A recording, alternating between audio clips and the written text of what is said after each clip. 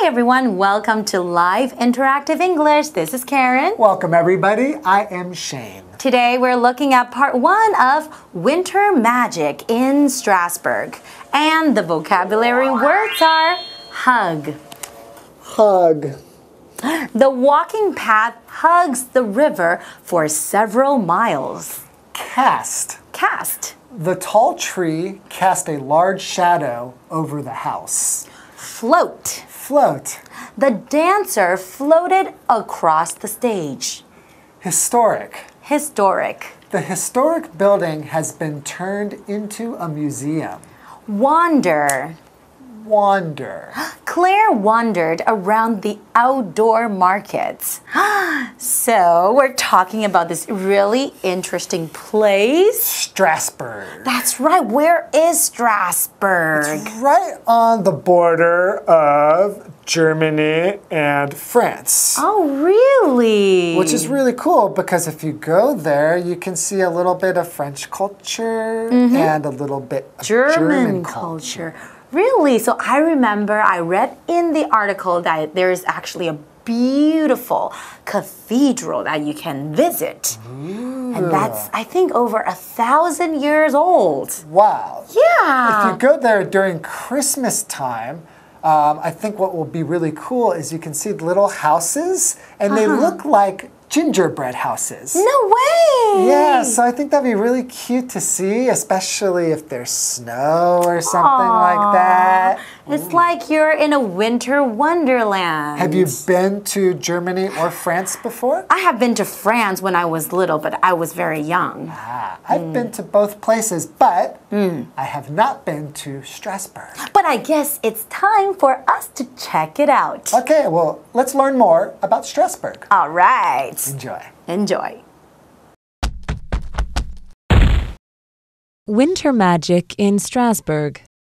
Hugging the border between France and Germany, the French city of Strasbourg blends the cultures of both countries to produce a special atmosphere.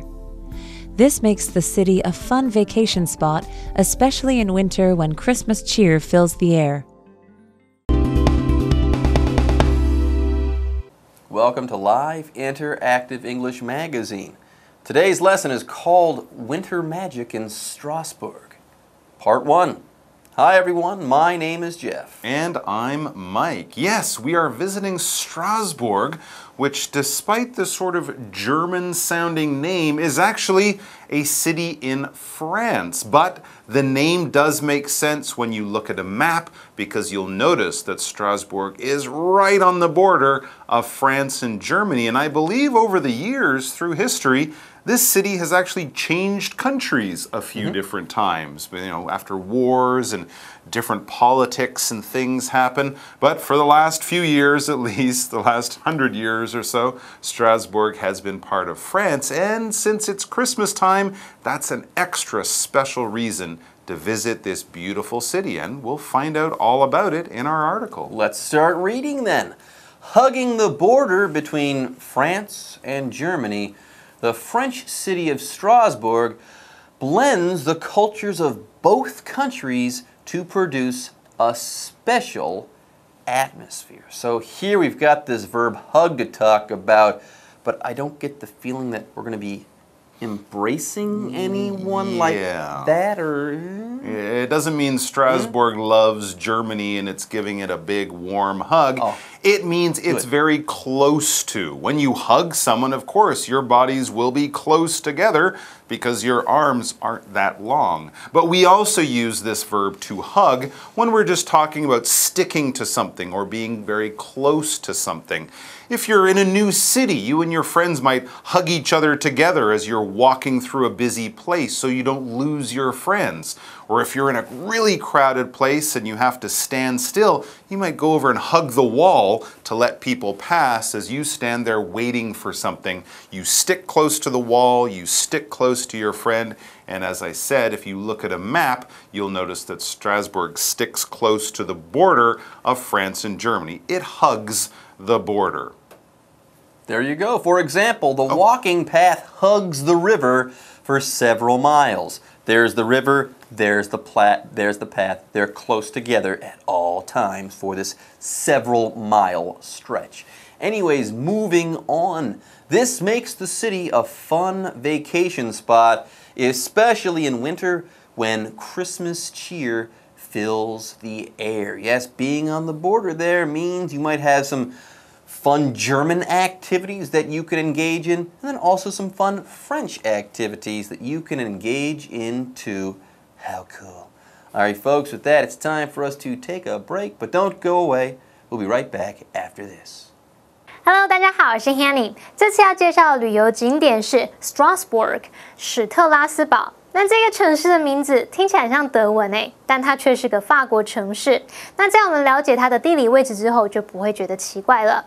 史特拉斯堡紧邻法德边界，它融合了两国的文化，创造出一种特有的氛围，让这个城市呢成为一个有趣的度假胜地。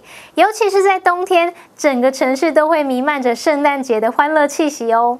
我们先来看单字 hug。Hug， 它是当动词，可以用来指拥抱或者是抱紧。不过呢，它在课文里面是指紧邻、紧紧靠着。至于补充单字 blend， 它当动词表示混合、融合或者是使什么混合。那么 atmosphere 表示气氛、氛围。刚刚 Jeff 老师提到，史特拉斯堡是个有趣的城市，你可以在那里参与体验到法德两国不同文化的活动。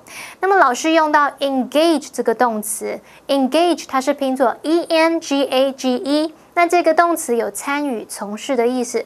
我们可以用 engage in something 来表达从事什么、参与什么。接回课文中。Winter magic in Strasbourg. One of the city's top sights is the Strasbourg Cathedral. This nearly 1,000-year-old church is amazing both inside and out. Outside, its stone carvings rise above the giant front doors. Within is a huge rose window that casts brilliant colors when light from the sun flows through it. If you happen to be there at 12:30 in the afternoon, watch the astronomical clock show the time with statues of the 12 apostles floating before Jesus. Okay, let's start taking our tour of Strasbourg. Now, when you go to Strasbourg, you're going to want to see the cathedral there. Yes, one of the city's top sites is the Strasbourg Cathedral. By the way, a cathedral is a really big, special church. That's right. That's pretty much it. It's big, it's important, and in this case, it's old. Really old. It says this nearly 1,000-year-old church is amazing, both inside and out. That's right, the church is nearly 1,000 years old. I would say parts of it have been rebuilt over the years, probably, but there has been a big church in that place for almost 1,000 years. And of course, the outside as well as the inside will be worth taking your time to enjoy, to look at, to take photographs because it's fantastic. It says outside, its stone carvings rise above the giant front doors. Carvings of saints and angels, maybe a couple of gargoyles up there too. Lots of great carving and artwork. And then once you go inside, it's even more magnificent. Within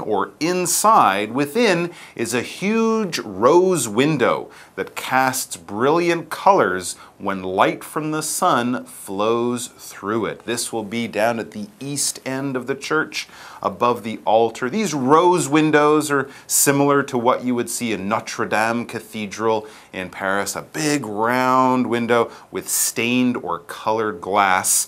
And in the morning, when the sun is rising in the east, it will cast these brilliant colors into the cathedral, onto the floor. What a magnificent sight it would be, as long as it's not a cloudy day.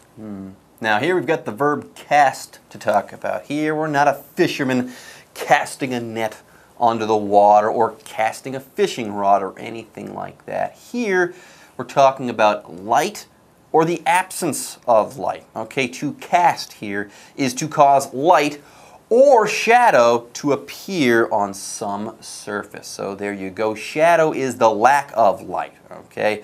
Many things like big trees in the middle of the day might cast a shadow, but windows can cast light as well, not unlike this huge rose window in the Strasbourg Cathedral.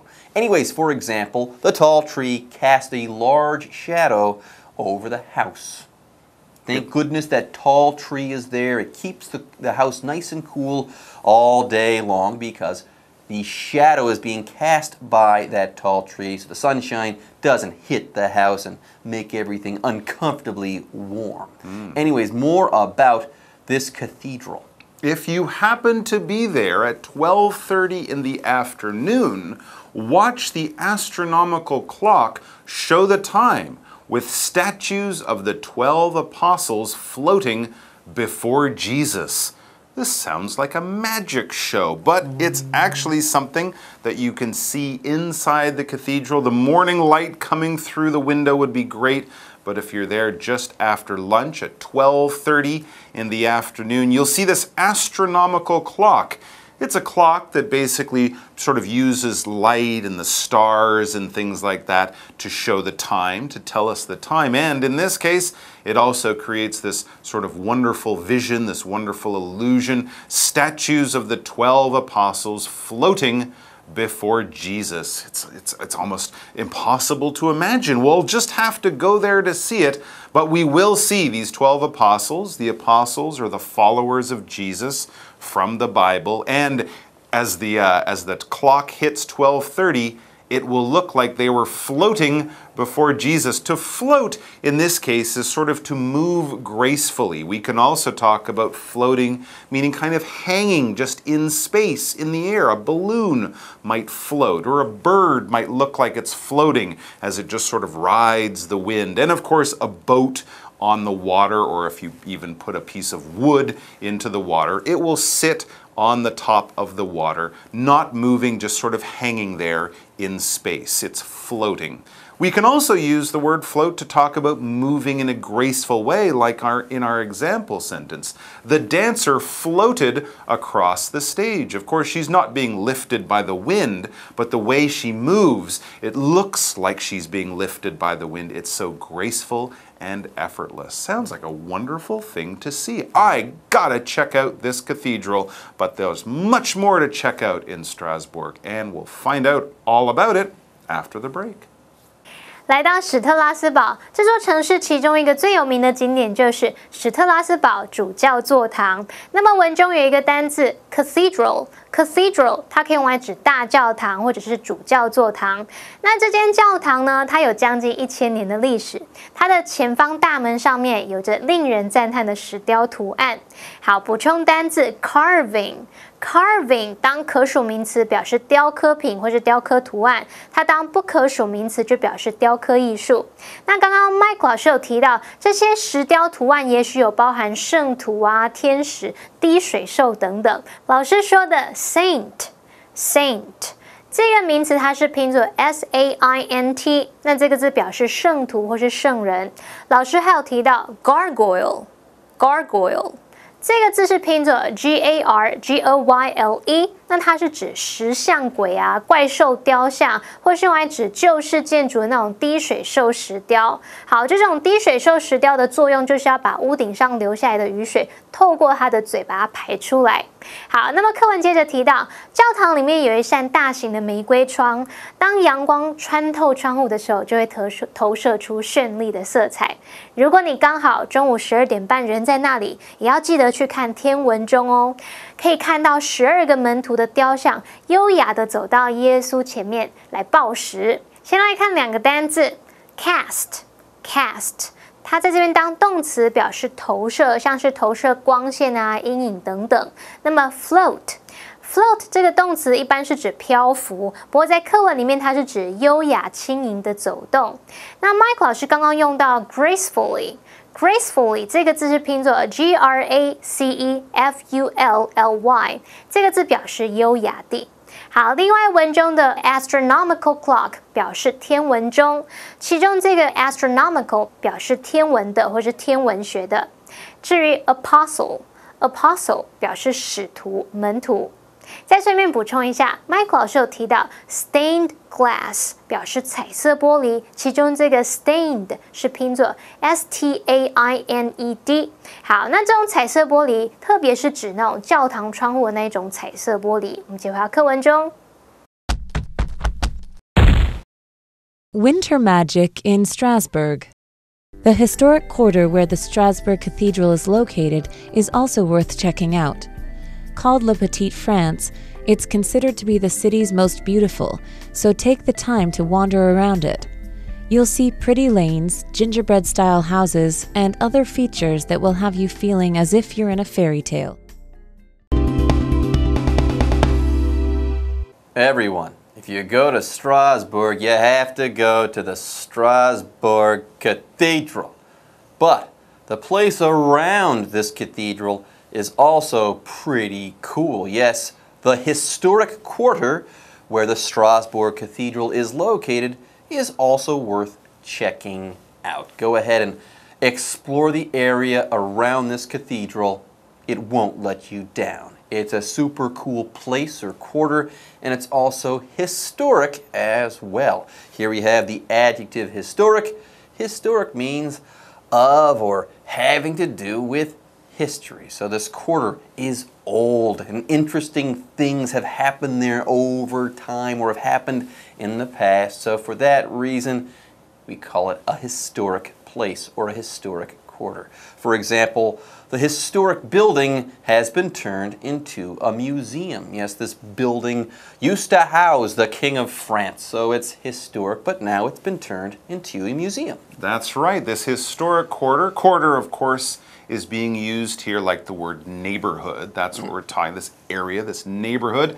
It's got a name, it's so famous and important, called La Petite France. It's considered to be the city's most beautiful. So take the time to wander around it. Not only is it one of the older quarters in the city, it also is one of the most beautiful, so it really is worth more than just a few minutes. Don't just walk through it to go to the cathedral and then leave right away. No, take the time or take some time to wander around La Petite France. To wander, this verb is basically to walk with no set destination. You're not going from here to there straight away. No, you're just kind of walking around, you're exploring, you're checking things out, you're seeing what's nearby. You're wandering, you're walking, but you don't really have one set goal. You're just kind of seeing what you can find. For example, Claire wandered around the outdoor market. She didn't have a list of things to buy and only 10 minutes to buy them. She had an hour to kill, so she was just checking stuff out. She was just wandering around this market. Good for her. Now, one thing, if you're wandering around an unfamiliar city in Europe, let's say, feel free to wander, but be careful. You don't want to get lost.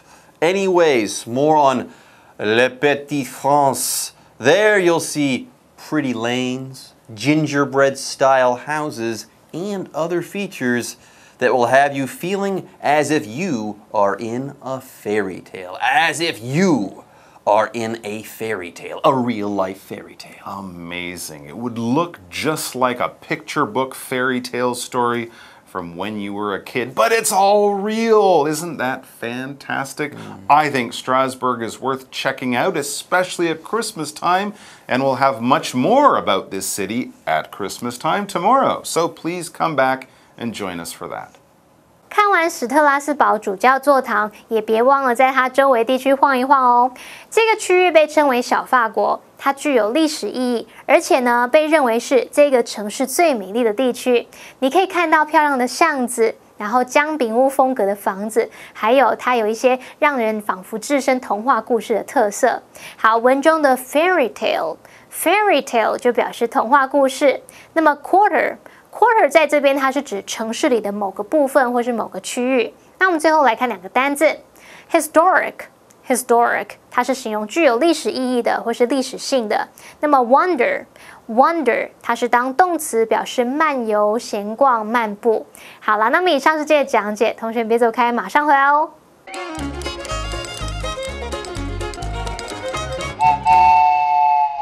大家好，我是 Hanny。在今天的课程中，我们要介绍5个文法重点。第一个是 happen to 加原形动词，第二个是 watch 做感官动词的用法，第三个是 with 加受词加受词补语，第四个是 where 引导关系子句的限定用法，第5个是 be worth 加上名词或动名词。首先我们来学习 happen to 加原形动词。happen to 加原形动词是指刚好、恰巧怎么样。例如 I happen to know a nice restaurant not far from here. 我刚好知道一间不错的餐厅，离这里不远。接着我们来学习 watch 做感官动词的用法。watch 做感官动词表示观看或是注视，常见的用法是 watch 加上受词加原形动词或者是现在分词。当受词补语是原形动词的时候，是用来描述看到过程或是事实；当受词补语是现在分词的时候，是用来描述看到动作正在进行。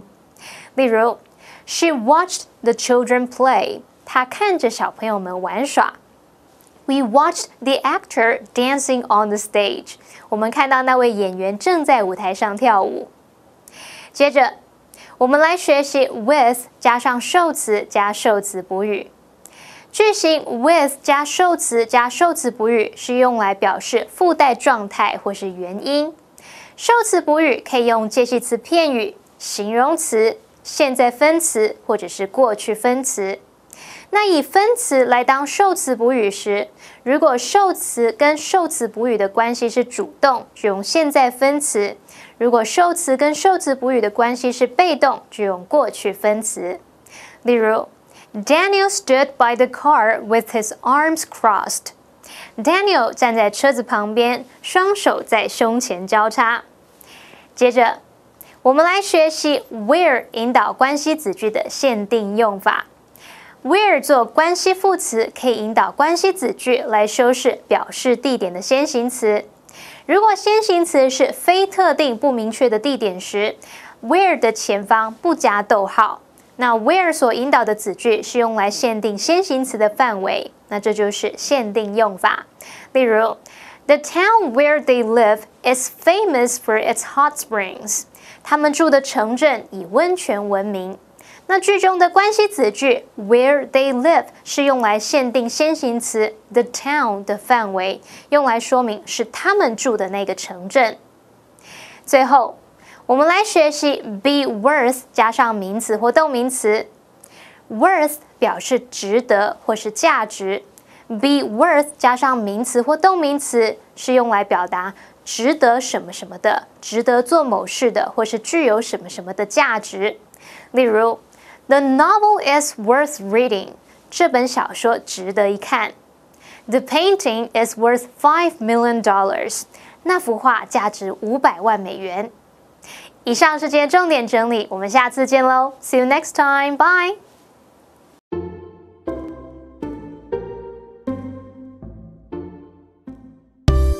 路上偶遇的英文5句必备句。欢迎收看就爱讲英文，我是悠悠。有时候我们在路上会碰到好久不见的朋友，真的很凑巧或者是你去假日逛超市都还看到上司老板，那就真的是对，就是赶快闪了哈。这个时候我们来教大家呢，有关于路上偶遇的5个实用句型。1 What a coincidence. 2 What a pleasant surprise. 3 It's so nice to see you here. 4 I bumped into today. 5 It's been a while. 首先，不管是纯属巧合，还是命中注定，还是非常倒霉啊！不是，你如果遇到不管喜欢或讨厌的人，你就在路上碰到他，你都可以怎么说呢 ？What a coincidence! What a coincidence! 就是很惊讶这样。What a coincidence! Coincidence 怎么会那么巧，巧合。是不是 coincidence 好，那如果你觉得这是一个很好的巧合，啊比如说我暗恋他很久，久别重逢对不对？哦不要这样结果我去按摩的时候，他刚好坐在我旁边，哎，what a nice coincidence！ What a nice 对，你可以 coincidence！加个 nice 上去，这样。好，那这个类似的就是 what a pleasant surprise。 What a pleasant surprise！ What a surprise 的话就是哎，好令人惊 What 讶 a surprise，跟刚刚那个 coincidence 很类似。What a surprise！ 怎么会？好巧哦，怎么会这样？让我吓到让我吓一跳，吓死人，吓死人。真的。对，但是好的惊吓就是 pleasant surprise。 Pleasant surprise。 What is pleasant surprise？ 但是如果遇到不喜欢的人，你也可以说 pleasant surprise 了。对，就皮笑肉不笑的。What a pleasant surprise！ 好，那还有什么说法呢？你可以说 It's so nice to see you here。啊，对，很高兴，很开心见到你哦，对。很高兴见到你。It's so nice to see you here。 It's so nice to see you here。OK， 那如果偶遇的英文怎么说？偶遇呢，就是不小心遇见了，你可以用 bump into。撞到，对，字面上就是撞到这样子， into， 对，或者是 run into，bump into，run into， 就是无意中碰见。比如说呢 ，I bumped into my ex-girlfriend today。那真的是蛮好的，蛮好的嘛。I bumped into my ex-boyfriend today。哦天哪，好。可是如果偶遇的开场白要怎么说呢？说啊，真巧，好久不见啊，怎么那么巧？这个时候就可以 It's been a while。It's been a while， 这样就好了。对，我们好久没有见了。 It's been a while。但是有些人可能一辈子都不想见到他，但是你还是要客气的说一下，对不对？ 对 It's been a while。 It's been a while。那我们来看今天的 Live action。Yo, what a coincidence! God. Wow, what a pleasant surprise. True, it's so nice to see you here. Yeah, I'm glad we bumped into each other today. I know, it's been a while. How are you? I'm good.